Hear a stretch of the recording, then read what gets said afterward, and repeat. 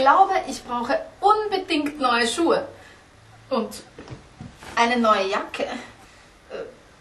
Vielleicht auch eine neue Hose. Oder ein Kleid?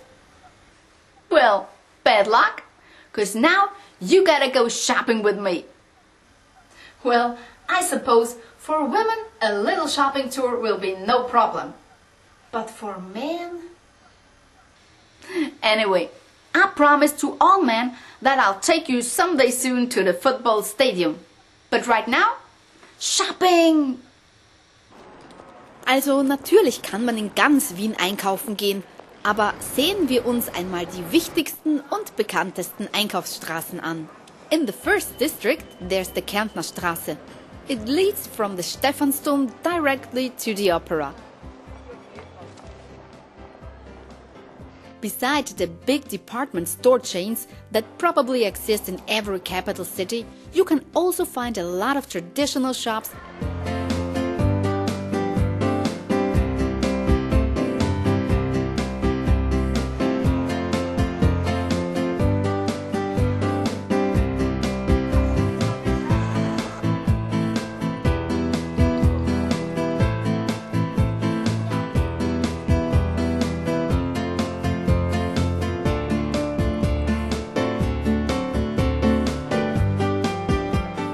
Sehr teuer ist es am Kohlmarkt. Hier haben sich internationale Designer niedergelassen.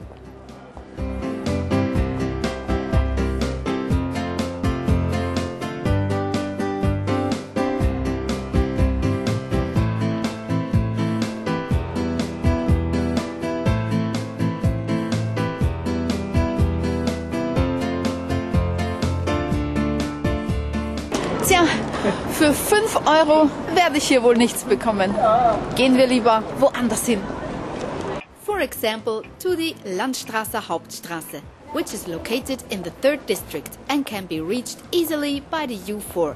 Station Landstraße. Zurückbleiben bitte. Zug fährt ab. Okay, I admit that right now it doesn't look too good, but it's just because of the construction works. Anyway, the most important thing is that there are a lot of shopping facilities.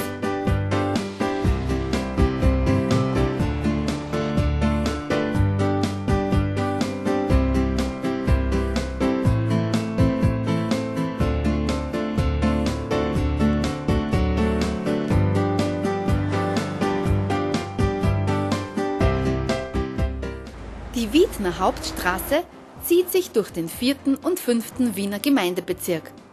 Diese Straße war schon in der Römerzeit ein historischer Verkehrsweg, der Wien mit den Städten Italiens verband. Here you'll get everything you want. Die Favoritenstraße is named after the Imperial Summer Palace Favorita. It leads from the 4th to the 10th district, and if you follow this street right to the end, to Hungary. The Favoritenstraße is for the most part a pedestrian zone, which makes the shopping tour very enjoyable and free of stress.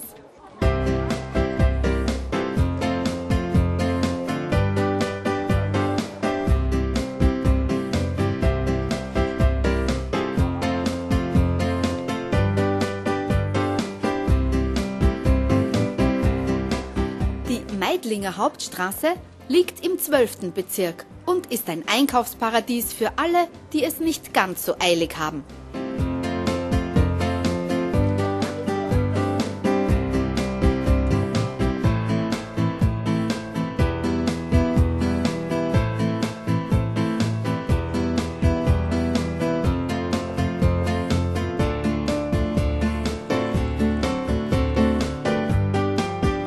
Neben den unterschiedlichsten Geschäften gibt es natürlich auch gemütliche Cafés und Lokale. Trotz ihres derzeitigen Charmes soll die Meidlinger Hauptstraße 2012 komplett umgebaut werden. Naja, lassen wir uns mal überraschen. The Thalia-Straße in the 16th district can also be reached by the subway. To be precise, by the U6, station Thalia-Straße. It leads from the Gürtel directly to the Wienerwald, the Vienna woods.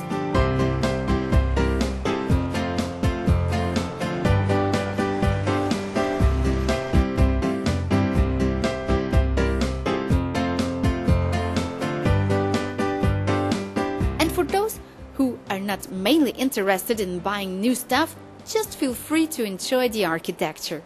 Ach ja, heute ist Faschingsdienstag. Da bekommt man zu jedem Einkauf so einen Faschingskeks dazu. Gute Idee. Aber die wohl beliebteste Einkaufsstraße ist die Maria-Hilfer-Straße.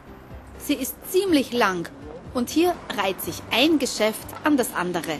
Ein Aufeinandertreffen von Tradition und Moderne.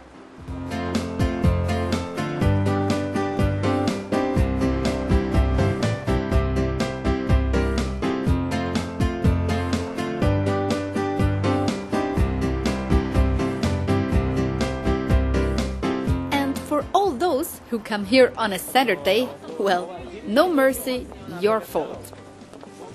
People who don't like all these crowds have the possibility to simply head off into the nearby Neubaugasse.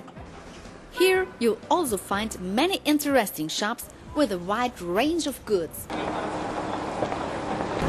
Oh, so spät schon. Ich könnte noch stundenlang durch die Wiener Einkaufsstraßen spazieren.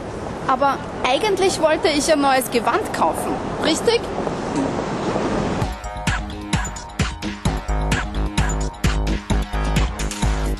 Shopping, shopping, shopping, shopping, shopping. Zu lang. Armani, Gucci, Zu kurz. Hermes, Dior. Where is the next shop? Where is the next shop? Where is the next shop? Where is the next shop? Zu altmodisch. Shopping, shopping, shopping, shopping, shopping. Zu modern. Versace, Gautier, Zu eng. Yo, Westwood, Zu weit. Where is the next shop? Where is the next shop? Where is the next shop? Where is the next shop? Na endlich. Dieses Kleid passt perfekt. Diese Farbe steht mir. So, jetzt fehlen nur noch Schuhe. Wow, Liebling, ich brauch neue Schuhe. Liebling, du weißt, was mir gefällt. Es lässt mir einfach keine Ruhe. Es gibt viel zu viele Läden und ich kenn schon einen jeden. Deichmann, Hubmann, und Tango, Stiefel, König, Mango. Doch ich hab grad festgestellt, ups, ich hab ja gar kein Geld. Wow, Liebling, ich brauch neue Schuhe. Liebling, ich hab sie schon bestellt. Und ganz egal, was ich auch tue, ich lieb Stiefel und Stiefletten, rote Pumps mit Silberketten, Sneakers, High Heels und Sandalen. Doch wie soll ich's nur bezahlen, denn ich hab grad festgestellt, ups, ich hab ja gar kein Geld, kein Geld. Uff, einkaufen macht hungrig. Ich werde noch eine Kleinigkeit essen. Bis dann. Na gut, dann entspannen wir uns jetzt ein bisschen bei unserer 15. Lektion. Erinnert ihr euch an diesen Satz? Ins Theater. Wir werden am Montag unseren Freunden mitgehen. Die richtige Lösung sieht so aus. Wir werden am Montag mit unseren Freunden ins Theater gehen. Diese Variante ist ebenfalls möglich. Wir werden mit unseren Freunden am Montag ins Theater gehen. Alles andere ist leider falsch. Aber kein Problem. Deshalb üben wir es ja. Vokabel. Sehen wir uns noch einmal ein paar Vokabel aus unserer Einkaufstour an. Der Slip. Der BH. Büstenhalter.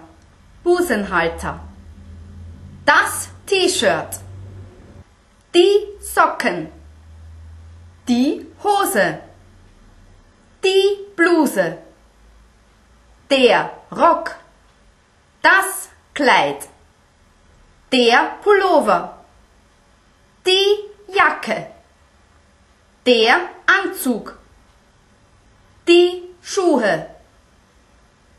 kaufen, verkaufen, bezahlen, anprobieren, teuer, billig, die Kleidung, die Größe. Sätze. Wo finde ich die Umkleidekabinen? Diese Hose ist leider sehr teuer. Dieser Anzug ist billig. Den werde ich kaufen. Ich brauche unbedingt ein neues Kleid. Wo kann ich diesen Rock anprobieren? Dialog. Guten Tag. Kann ich Ihnen helfen? Guten Tag. Kann ich Ihnen helfen? Nein, danke. Ich sehe mich nur ein wenig um. Oder vielleicht doch. Ich suche eine schwarze Jacke. Nein, danke. Ich sehe mich nur ein wenig um. Oder vielleicht doch. Ich suche eine schwarze Jacke. Welche Größe haben Sie? Welche Größe haben Sie? Ich habe Größe 36. Ich habe Größe 36. Wie gefällt Ihnen diese Jacke?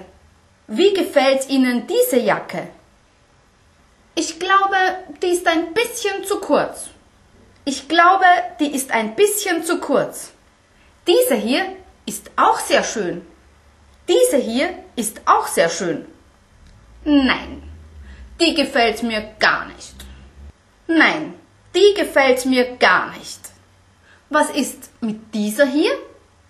Was ist mit dieser hier? Ja, die gefällt mir sehr gut, aber, oje, die ist viel zu teuer. Ja, die gefällt mir sehr gut, aber, oje, die ist viel zu teuer. Wir haben auch eine billigere. Wie gefällt Ihnen diese hier? Wir haben auch eine billigere. Wie gefällt Ihnen diese hier? Ja, die nehme ich. Die ist perfekt. Wo kann ich bezahlen? Ja, die nehme ich. Die ist perfekt. Wo kann ich bezahlen? Die Kassen sind gleich neben dem Eingang. Die Kassen sind gleich neben dem Eingang. Alles klar. Kann ich auch mit Kreditkarte bezahlen? Ich habe leider kein Bargeld. Alles klar. Kann ich auch mit Kreditkarte bezahlen? Ich habe leider kein Bargeld. Ja, gerne. Das ist kein Problem. Ja, gerne. Das ist kein Problem. So, there's no need to despair if you didn't understand everything immediately. I'm sure we'll soon go shopping again. And then we'll repeat all that stuff one more time. Und jetzt? Grammatik? Naja, vielleicht nur ein kleiner Vorgeschmack, denn wir werden das nächste Mal über die Vergangenheit sprechen. There are two forms of the past tense. Das Perfekt und das Imperfekt. Well, I could give you a long speech about the complexity of these two past tenses, but I'll make it, as always, as simple as possible. Sehen wir uns dazu ein Beispiel mit dem Verb gehen an. Erste Möglichkeit, das Perfekt. Ich bin gegangen. In Austria, we're using this form whenever we're talking to each other or telling stories. Zweite Möglichkeit, das Imperfekt. Ich ging. This form is mostly being used when we're writing something. That's why we find the imperfect mainly in newspapers and books. So, that's it. Next time we'll be looking a bit closer at the past tense. Fakten. Österreich hat 9 Bundesländer. Wien, Niederösterreich, Burgenland, Oberösterreich, Salzburg, Steiermark, Kärnten, Tirol, Vorarlberg. Wiener Dialekt. Don't worry, this one is an unoffending phrase. In High German it sounds like that. Diese Schuhe sehen toll aus. Diese Schuhe sehen toll aus. And in the Viennese dialect, like that. Det bok schon urlevendos. Det bok schon urlevendos. Aufgabe! Wenn ihr Lust habt, könnt ihr mir gerne ein paar Sätze zum Thema Shopping bzw. Einkaufen schreiben.